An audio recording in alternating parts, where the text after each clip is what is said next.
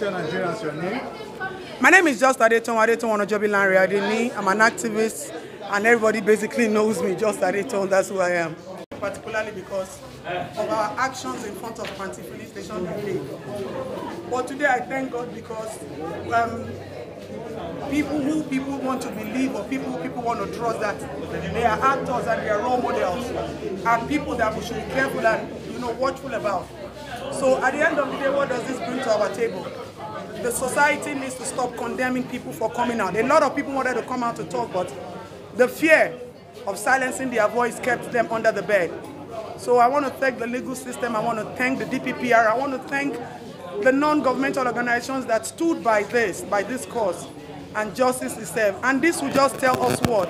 Let's encourage our children to speak, let's encourage people to come out to hear their voices and their opinion. Let's stop silencing, let's stop demoralizing people. Crime is crime, regardless of whoever has committed the crime. So today I'm going back home, It's painful. It's painful that we had to go through this. It's painful that other children are going through this. But at the end of the day, who are we? We are a society that has come to normalize the bad things. So for me, I was expecting more. But if something came out of it, at least there's a take-home confidence that at least justice still exists in the legal system in Nigeria. So that's what it is. Thank God that, because my fear is having a female child. People who have female children are now so scared raising their children in this society.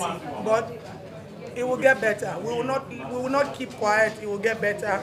And I pray that this serves as a warning to other animals still wearing colorful uniform. If we find you, we will still come for you. No hiding place for criminals in this society.